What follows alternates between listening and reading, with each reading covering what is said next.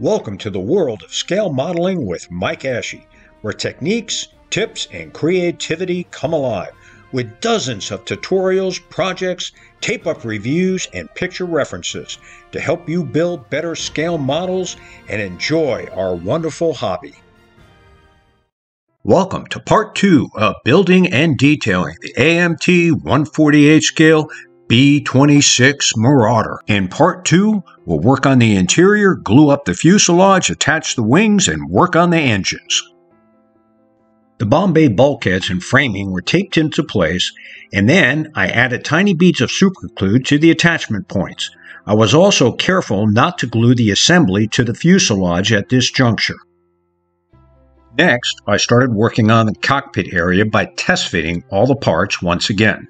I started making notes on the instructions on what details I wanted to add and what modifications to the parts would be needed. I made a box on the backside of the cockpit bulkhead to hold some of the weight that would be necessary to get the kit to sit correctly on its tricycle landing gear. I also superglued weight to the cockpit bulkhead areas that would not be seen once the cockpit was assembled and the fuselage halves were glued together. Notice how I cut and shaped the lead weights. There were surface imperfections on the interior walls of the cockpit, and careful wet sanding removed them. There were also some imperfections on the outer surfaces of the fuselage around the cockpit area that also needed to be sanded smooth.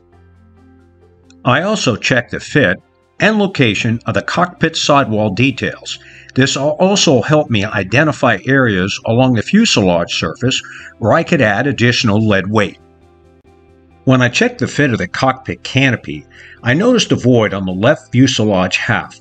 I filled it with a small length of plastic strip that I sanded and contoured into place while repeatedly checking the fit of the canopy. The additional lead weight has been glued into place, and thanks to the fit checks, their locations will not interfere with interior detail parts. I added all the lead weights to the cockpit area that I could insert into hidden locations, and then I added the remaining weight to the inside areas of the engine nacelles. I secured them in place with white glue. The bomb bay subassembly is now ready for painting and dry brushing to make the surface details stand out. The bomb racks had a lot of flash and indentations along the edges that needed to be sanded out. The cockpit instrument console and the engine control console had a surface detail sanded off so that the Edward pre-painted play cards would sit correctly. To get the engine control console play cards to sit correctly, I curved it around the smooth end of a drill bit. I matched the drill bit's diameter to the surface of the plastic part. I wanted to use some of the monogram kit's interior details, so I cut them out and then sanded the remaining plastic off by running the parts across a stationary piece of sandpaper. The kit's R2800 engines are not accurate, and I tried using the monogram engines, but they were too small because both the cowlings and the engine nacelles in the AMT kit are slightly larger. So my alternative was to scratch build some parts onto the existing kit engines. The first step in making the kit's engines look like R2800s was to remove the seams and the mold lines. Next, I carefully bent a length of brass wire around a wood dowel, the approximate diameter of the engine face, to make a wiring harness. The two curved brass wire rings were glued into place with superglue, and now it's time to add the engine wiring stubs. The wiring stubs were cut to length with my trusty Northwest short-line chopper. The ends were painted black with an indelible marker to make it easier to drill them out to accept the wiring. The engine on the left has its wiring added along with the piston rods. I also added magnetos from my spare parts box. Both engines are now complete, and while they're not accurate R2800 engines, their appearance is much improved, and they'll look pretty good once they're installed and covered by the engine cowlings. When I originally built this kit, 3D printed parts were not available. However, now Resin 2 Details has a 1/48 scale R2800 engine that fits perfectly inside of the AMT cowling. It includes both the wiring and the push rods, and all you have to do is detail paint it. I like airbrushing as many surface details as possible, so I do a lot of layered masking and painting. Once the olive drab color is applied to the canvas areas, they'll be covered with masking tape. Here, the molded-on cockpit details are masked off, as well as a molded-on oxygen cylinder. I use small lengths of masking tape around the surface details in order to achieve this fine masking work. Note how sharp and clean the details are. After masking and before airbrushing, I run the tip of a sharp lead pencil around the surface details to ensure the masking tape is flat. This prevents paint from bleeding under the masking tape. The next step was to mask and paint the cockpit sidewall panel details and then add the Edward pre-painted play cards. All the interior parts have been painted and detailed. I picked out all the tiny details with paint by dipping the end of a sharp toothpick into the paint bottle cap to apply tiny amounts at a time. The cockpit has now been assembled, and the Edward pre-painted seat and shoulder harness belts really help add an additional layer of accuracy and realism to the cockpit. Here you can see how the Edward pre-painted play cards stand out. I cleaned up the 50 caliber machine guns and carefully scraped off the mold lines. An alternative for the kit supplied 50 caliber machine guns is the two-part Masters brass barrels, which I highly recommend.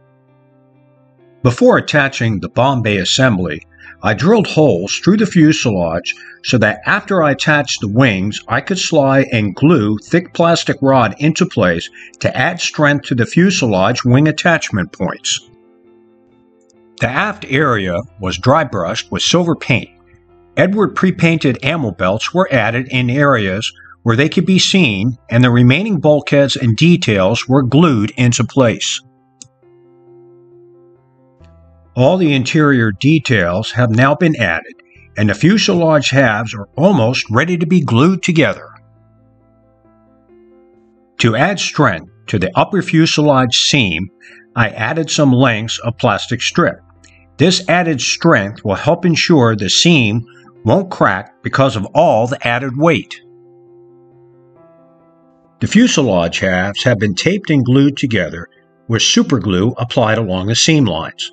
Once the glue dried, I removed the tape and finished the gluing. Several applications were necessary to fill the seam areas. The seam lines along the fuselage were then carefully scraped and sanded smooth, checked for flaws, and the process repeated. To add more gluing surface area to the wing attachment points on the fuselage, I added 0.02 inch thick strips to the inside areas. This thickness made them level with the gluing attachment area along the edge.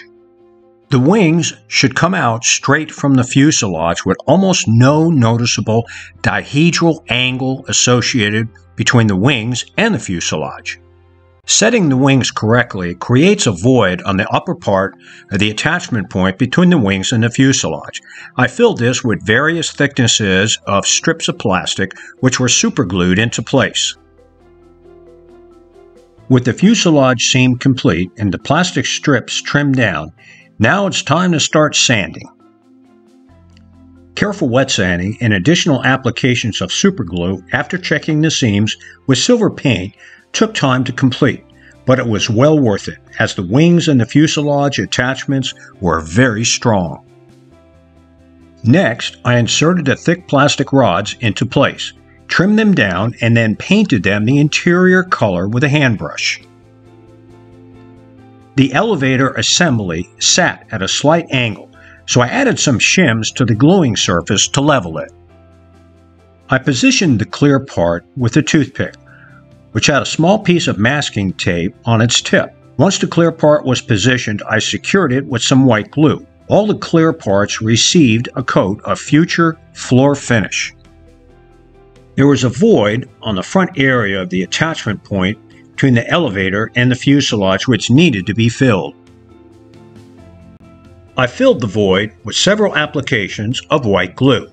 I applied the glue with a small diameter wire, and the final application was contoured with a damp Q-tip. I then primed the dried glue.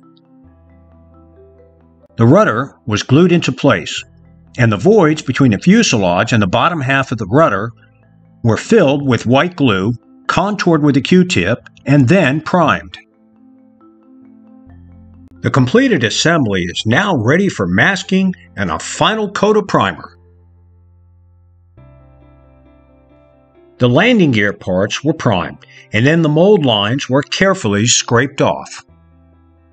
I positioned the landing gear inside the engine nacelles, taped the parts together, and then added tiny drops of superglue to secure everything together. I also noticed that the forward legs were too long for the locator pins inside the nacelles. On the starboard landing gear, I cut out a small section from each leg and spliced them back together so they would sit correctly inside the locator holes. I didn't like the way the starboard splice job looked, so I decided to glue the legs in place and cover the locator holes with small discs punched out with my handy water and punch tool. The brake lines were made from black stretched sprue, and the brake line clamps were tiny strips of masking tape. The interior areas of the landing gear doors had imperfections that I carefully wet sanded using a small length of sandpaper wrapped around a length of balsa wood. The small opening on the inside of the forward landing gear bay was covered with a length of plastic and then brush painted. Stay tuned for part 3 of our 3-part series where we paint the exterior, add the decals, and do some mild weathering. And don't forget to give us a thumbs up and check out all the tutorials we have on the Scale Modeling channel. Thanks for watching, and don't forget to subscribe to our channel and give us a thumbs up. And when you get the chance, visit our website at www.mikeashley.com, where you're going to find dozens of free PDF downloads, including tutorials, picture references, model galleries, projects, and my 5 original scale modeling books. Thanks to Ben Sound and Videvo for the royalty-free music, and happy scale modeling!